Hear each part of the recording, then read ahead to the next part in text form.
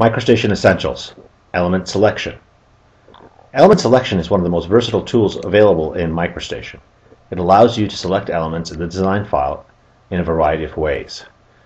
There are many options, and it's one of the most commonly used tools. You can use it to modify elements with selection handles as well.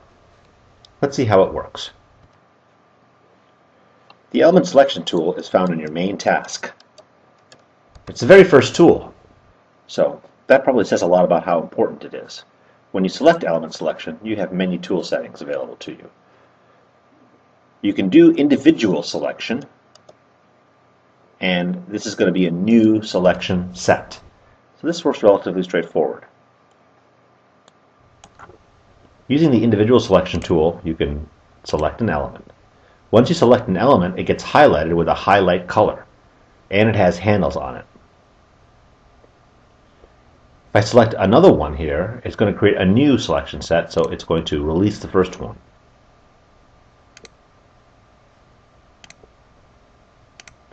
I also have the choice of creating a selection set by drawing a rectangle or a block.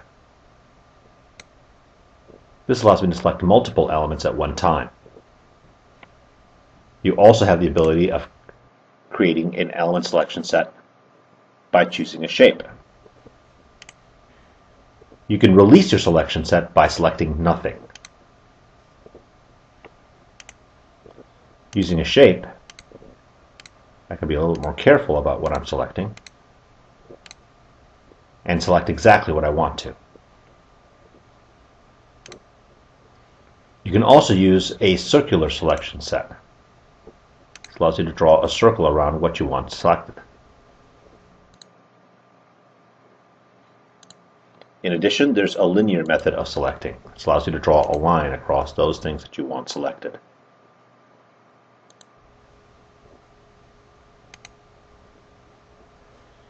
In addition to creating a new selection set every single time, you can add to your selection set. So in this case, I can select 1, 2, 3, and keep on going, keep on adding to my selection set. If I make a mistake, I can always choose the subtract from selection set and remove objects that I do not want selected. You also have the ability to invert your selection set. This will deselect things that are selected and select things that are not selected.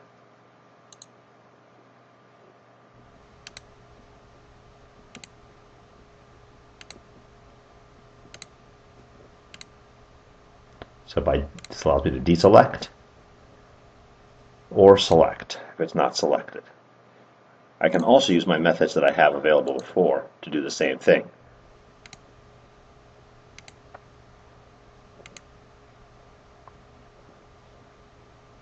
I also have the ability to clear my selection set here or choose Select All.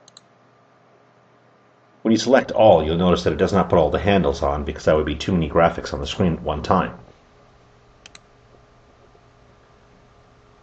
When you choose an individual selection set or any other method, you can actually start to draw a window.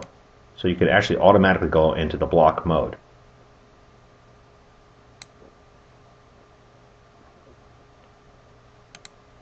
In this case, you can also, if you go from left to right, it's going to only include the things that are inside the window. If I go from right to left, then I select things that are crossing the window.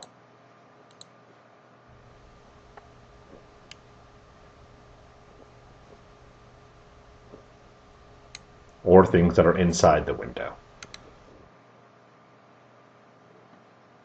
When you select something, you have handles on it. You can use the handles to edit items. By grabbing the handle, you can now reposition that handle to a new location.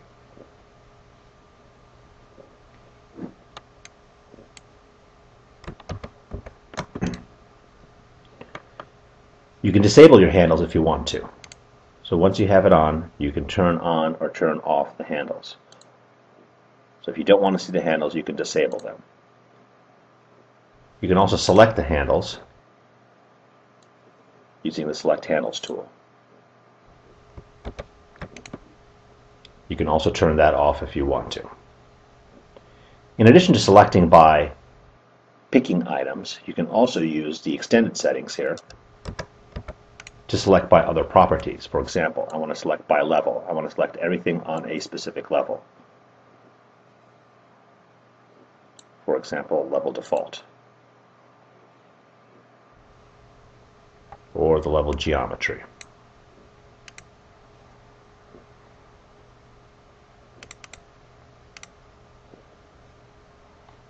Once again, by picking nothing, picking empty space, you can deselect everything.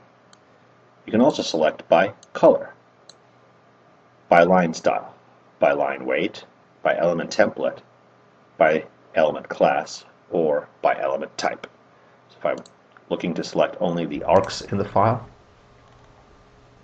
it's only going to pick up the arcs. I can deselect by clicking on arc again, and that will release the arcs. Selection by color, again, you just need to find the right color of interest and select by those colors only.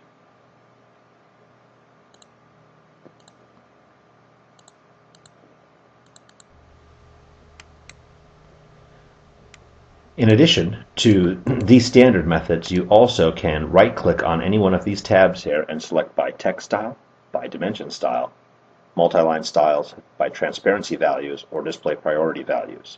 So there's many different ways of selecting. Finally, you have additional tools down here in your status bar to select. Once I select something, you'll see that I get a number of elements that I've selected. I can click here and select element, select all. This gives me a total count of the elements in this model. Select none.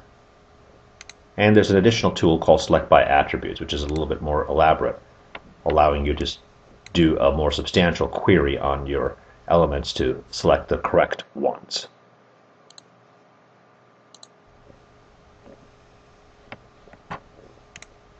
Finally, if I'm using a tool like move, copy, scale, rotate, I may want to select ahead of time. So I can select before I copy, or after I choose the copy tool, I can actually draw a selection window around the elements I'd like to copy. And now I can use that to copy.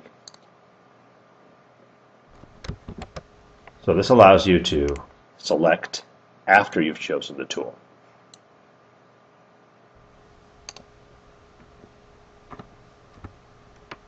So element selection allows you to select elements in the design file. You have many options available to you, and remember, it's one of the most popular and commonly used tools available. If you have the handles turned on, you can use it to modify elements with those selection handles.